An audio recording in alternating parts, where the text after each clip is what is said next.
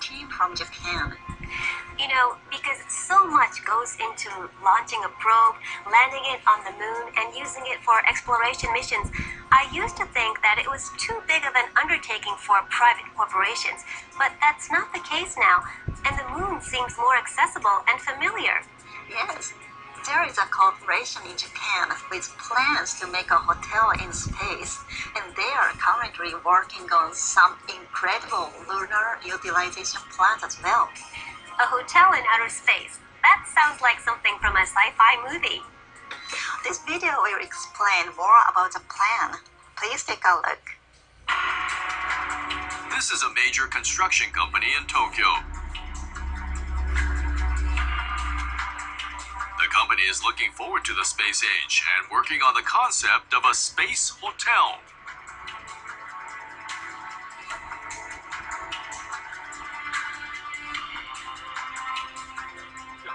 And they came up with a revolutionary idea for utilizing the moon. This is a lunar solar power generator, the Lunar Ring. The idea is to use the moon itself as a generator. First, the whole moon will be ringed by solar panels.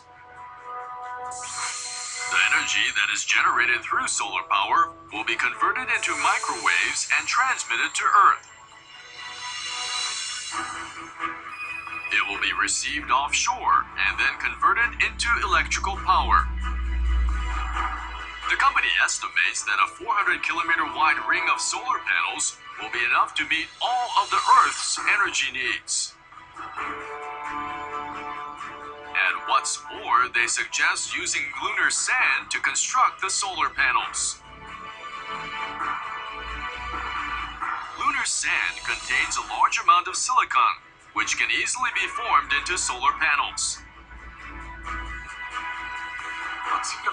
If we can use the moon to generate electricity, any country that can see the moon can receive energy from it, which would be great for countries with a shortage of energy.